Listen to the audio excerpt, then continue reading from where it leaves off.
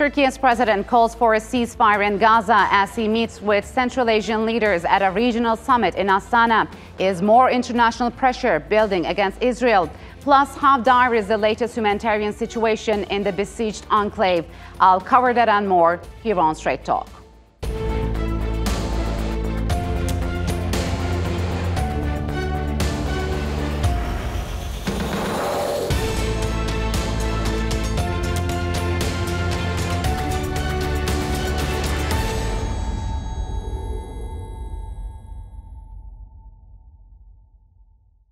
Hello and welcome to Straight Talk. I'm Ayşe Süberker. Turkiye's President Recep Tayyip Erdoğan has visited Kazakhstan for the 10th summit of the Organisation of Turkic States. Leaders across Central Asia and the South Cacausus are meeting as Israeli operations in Gaza intensify. President Erdoğan, who has been extremely critical against the indiscriminate attacks against civilians by Israel, has used the platform to address the dire humanitarian situation in Gaza. In his statement, he also called for Turkic states to come together against what he described as Israel's continuous crimes against humanity. As Turkey, we have adopted a principled and humanitarian stance from the moment this crisis first broke out. We have said and continue to say this at every opportunity. We do not approve of actions against civilians. Our priority is quickly establish a humanitarian ceasefire. We're also working on new mechanisms that will guarantee the security of everyone, regardless of whether they are Muslims, Christians, or Jews. On the sidelines of the Astana Summit, Erdoğan also held bilateral meetings with leaders of the Turkic world to discuss everything from the fight against terrorism to regional stability and trade. The Organisation of Turkic States was founded in 2009 to integrate Turkic-speaking countries and advance bilateral and regional trade ties. This year's summit comes as international pressure grows on Israel, which has come under fire over its disproportionate use of force in Gaza. And for more on the 10th summit of the Organisation of Turkic States, joining me from Prague is Bruce Panier. He is a Central Asia analyst. Anna Jordanova, she is an associate fellow at the Association for International Affairs. And from Istanbul, Vehbi Baysam, he is an associate professor at İbn Haldun University. A warm welcome to you all, and thanks for joining me on Straight Talk. So, Bruce, Israel's ongoing bombardment of Gaza took center stage at the OTC summit in Astana. How has the summit played out so far? Well, you're right to say that this issue has taken center stage. They do have a lot to discuss besides what's happening in the Middle East, but this is clearly something that all of them had an opinion on, and a unified opinion, more or less. I mean, they condemned the collective punishment of Palestinians. So in some ways, it echoes what they did last year with Ukraine, but it was a little bit more harsh this time. But again, there are a lot of issues that this group has to cover right now because they're trying to become a global force, a lot of influence internationally. So Palestine and Israel were one of the facets. It was the top item on the agenda, but there was many other things that they needed to cover also. Sure. So, Anna, is more international pressure building against Israel? I mean, as Bruce mentioned, is there a real collective approach by Turkic leaders against Israeli attacks on Palestinian civilians? Well, here I would make a difference between Turkey and the other member states, especially Central Asia member states, because from Central Asia we heard many calls for peace, many criticism of violence against civilians, especially Palestinian civilians, and also declared humanitarian help, for example, for Palestinians. Just today in the morning, if I remember well, Kazakhstan promised $1 million worth of humanitarian aid. Also, Uzbekistan called a meeting of diplomatic missions of MENA countries around the region, calling for peace. They voted in favor of the UN resolution on humanitarian truce. So in this regard, yes, the pressure is there. But if we are talking about on specific political attacks on Israeli position, to put it this way, I think Turkey as a state would have much stronger words, much stronger expressions than the Central Asian members of the nation. So, Vehbi, what kind of a role could Turkey play in facilitating a humanitarian ceasefire in Gaza? Yeah, the first thing comes to mind is, of course, Turkey's mediation, because its geostrategic position gives them this opportunity because it has a pivotal role in between the Israelis and Gazans, because as we can see, the international community calling for a ceasefire, but there's very little they can do. And Turkey being in kind of a long-term relations with both partners can play that role. But it seems, of course, I mean, both sides need to request for that and or at least support that initiative. Now, the Israeli side seems, especially the politicians, are not in a mood to listen anyone internationally for any even humanitarian act, whatever it is. And to begin with is the ceasefire, because that's atrocities taking place in the very eyes of the international community, but very little has been delivered to save these innocent people, innocent children and babies there. They're getting daily in hundreds killed. And this is the massacre that in our modern times we never witnessed, but it's happening in our very eyes. As I said, on TV screens daily, you're seeing it. And we can't even imagine how Gazans are living under these circumstances. Yes. So, Bruce, Anna says Turkey has been more vocal about its criticism and opposition against Israel's brutality. Some say Turkey's role in facilitating a humanitarian ceasefire could be limited. So the question is, what sort of leverage do these Central Asian countries have on pressuring regional players for a truce? Well, you have to kind of break them apart individually. Anna was quite right in saying that Turkey, of course, is probably the most hawkish in their views of what's happening at the moment. But individual states have different relationships with Israel. Now, we know Azerbaijan, for instance, which is a member of the Organisation of Turkic States, has been working with Israel on security matters for quite some time. And it's really helped to develop Azerbaijan's military and defense potential, which we've seen play out very well recently and very effectively.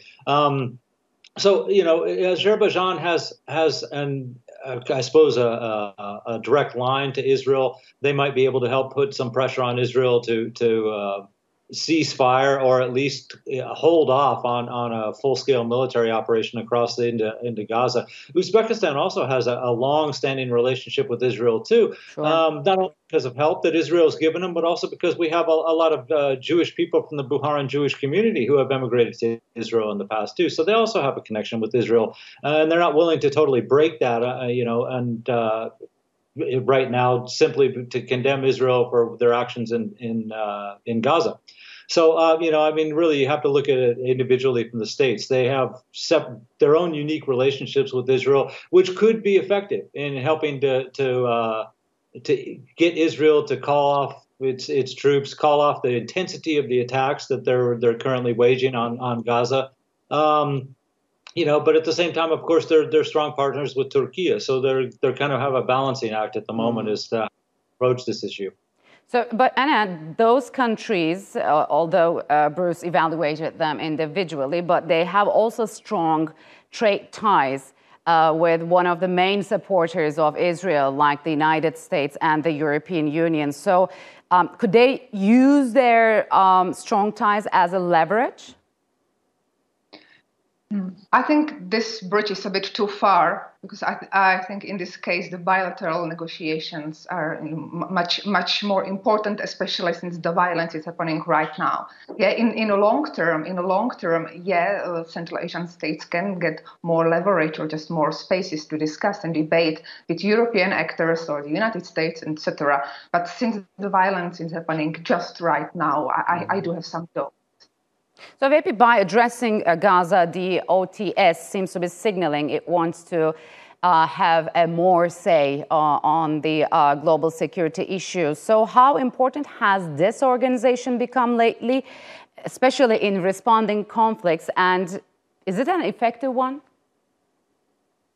Well, it got to be. At least the will is there, no doubt about it. And these countries trying to have more active role in the world politics, but specifically because it's a current issue, specifically on the Middle East and over the Gazans. So it is a quite positive step. But having said that, you can see that the world's superpowers are giving blank check for Israelis or Israeli politicians that they can kill these people in Gaza. So that makes things quite difficult and they are shutting down all the doors for any type of negotiation or even for humanitarian ceasefire. So it's going to probably be remembered as a shame in our history, but currently, at least these kind of organizations taking the initiative, they are demonstrating clearly that they want to do something about it on the humanitarian basis. And also, let's remember, they're kind of really putting behind their differences and different politics, etc., just to focus on these issues. But obviously, in order to have effective policy and strategy developed for the region, they need some sort of open door. At least they can deliver what they want to do. Mm-hmm. So, and to repeat what I'm saying is that the will is there, and that should be appreciated. But they have limited power to actualize it. So, Bruce, among the other issues discussed at the summit is Turkmenistan's full membership in the organization. Why do you think Ankara insists on Ashgabat's inclusion in this organization? There's several reasons. The first is connectivity. Turkmenistan has Caspian ports, of course. It would be a good link across the Caspian to Azerbaijan and then on to Turkey. Or if you're headed east, of course, through Uzbekistan, Kyrgyzstan, or Kazakhstan and into China. So it's vital that Turkmenistan really step up a little bit, and its full membership would help to smooth that out, without a doubt.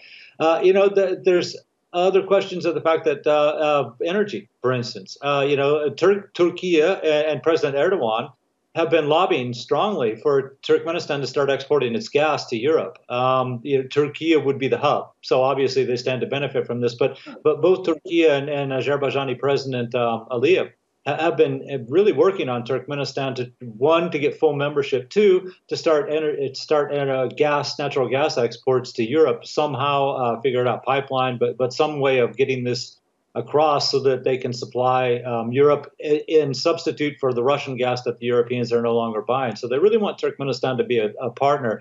Unfortunately for them, Turkmenistan is kind of a fickle government. And in fact, we're not really sure who's even running the country. Is it the president or is it his father, who's the chairman of the People's Council?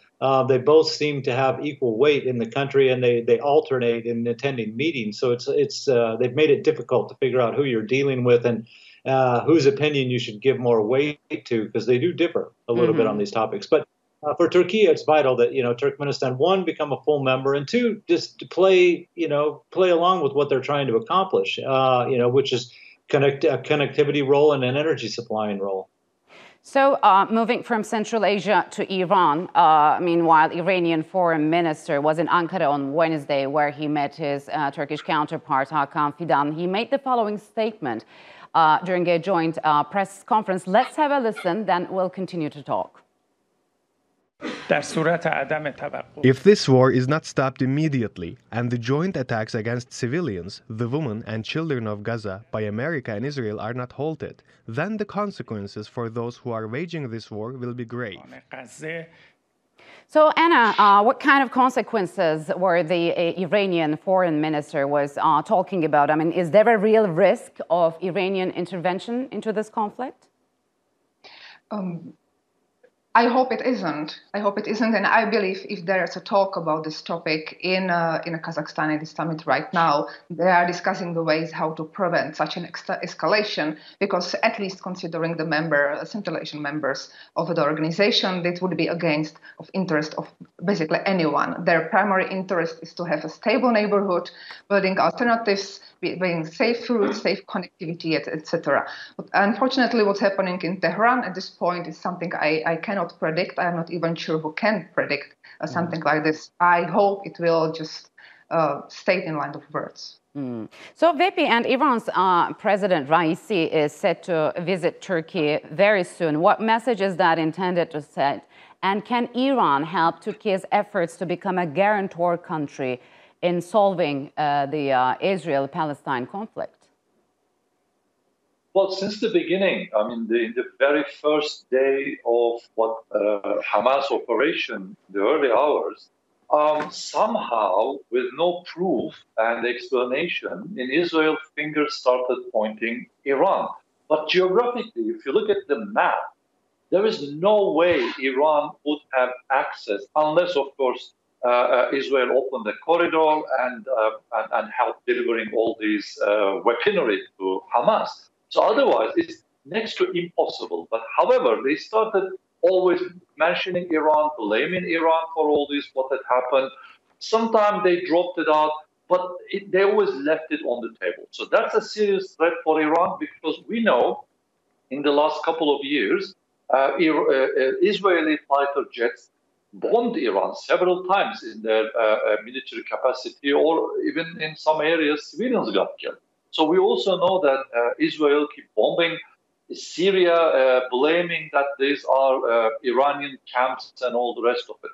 So Raisi's visit is very important to get this support of Turkey, and I'm sure Turkey would like to be mediating for this issue as well, because until today, we don't have really concrete evidence that Iran has any involvement with Hamas and the Hamas's operations on the 7th of October. Mm-hmm. So that brings us into what's happening in southern Lebanon. Of course, Hezbollah is always blamed as a proxy for Iran, and through which Iran is attacking Israel. So if these arguments find grounds, it seems that both America and Israel preparing an attack against Iran. That is to say that it's going to widen the scope of Israeli attacks in the Middle East mercilessly, and also many civilians will be in the target too. Yes.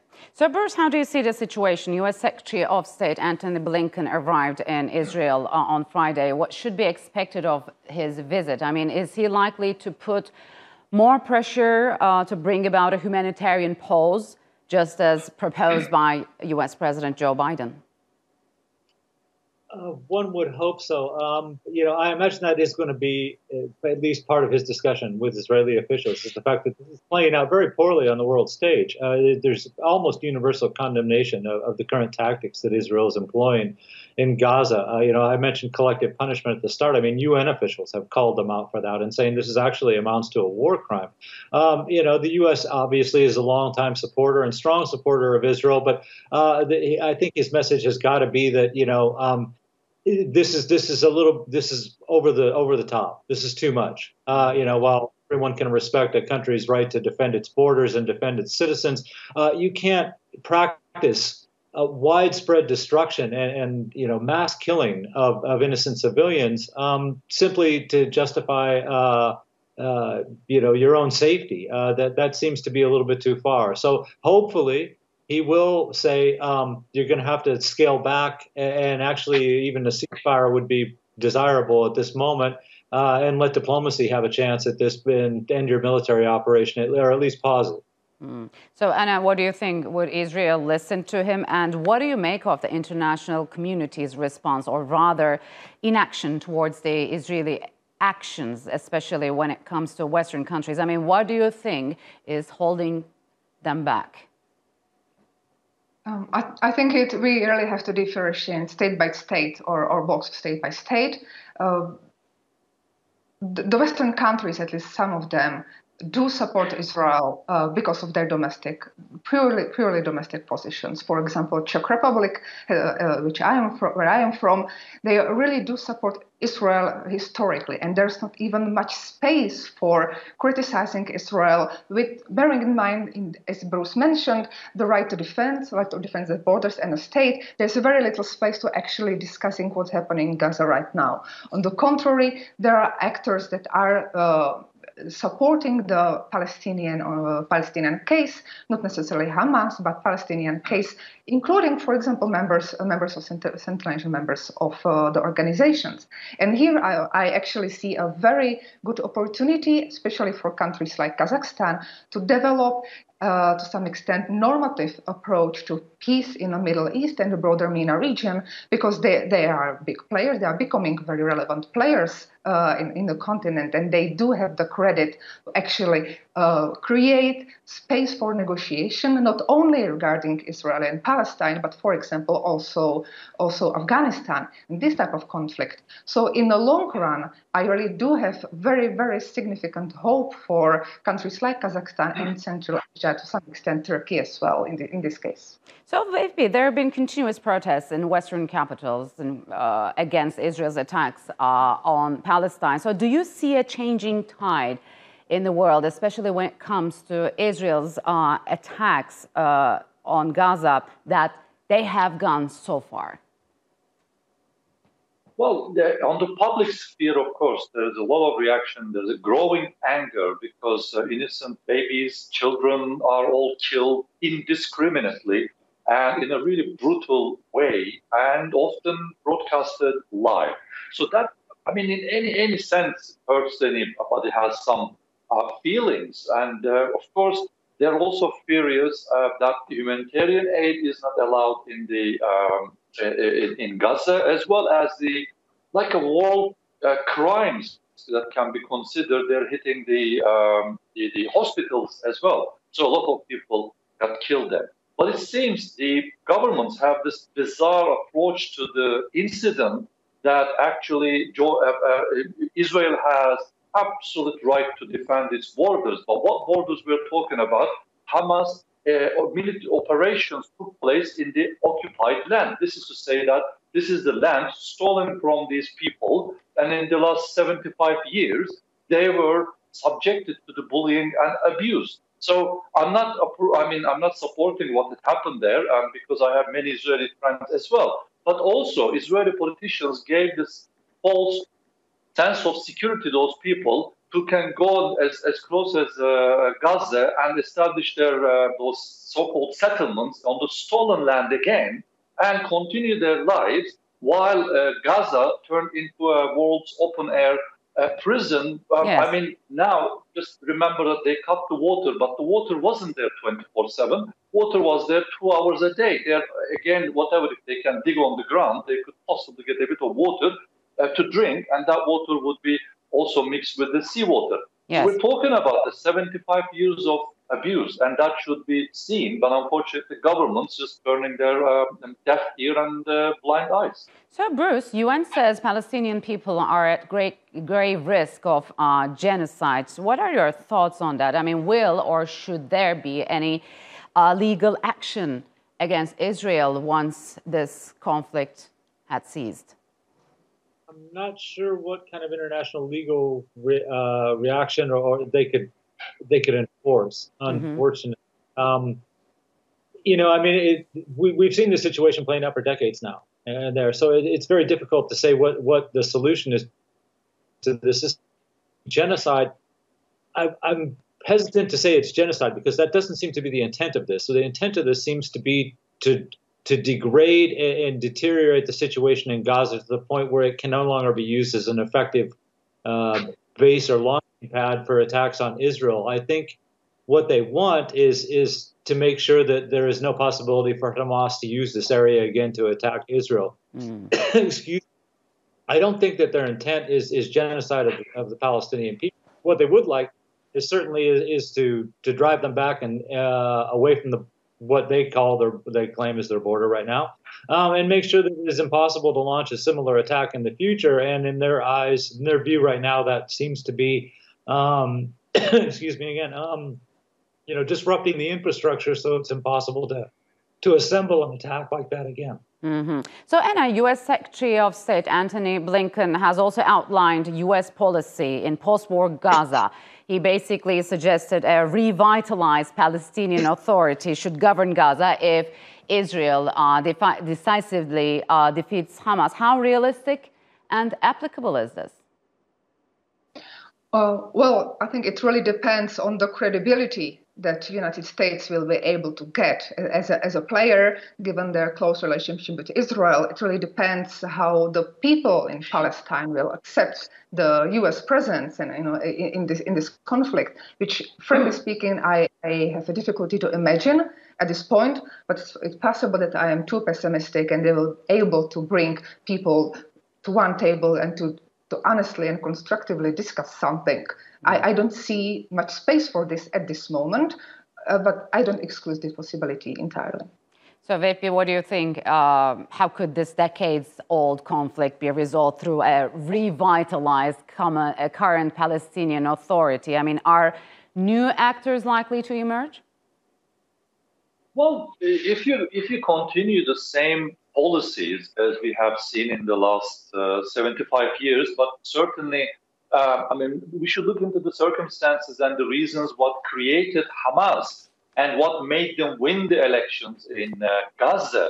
So these are the unfair treatment those people subjected to, unfortunately, in that international community did not help much. Mm-hmm. So if now Hamas is the target, if they're annoyed about the word of it, I mean, something else is going to come out. If you don't change the circumstance, if you treat these people as people with their own dignity in their own land, where it is recognized as a Palestinian land and recognized as the occupied territories. Yes. So this is to say that, I mean, this two-state solution should be really on the table and implemented as soon as possible. There is no other way. And these people should have the right to live in their own territory, in their own land, with their own dignity. I think that's the only solution.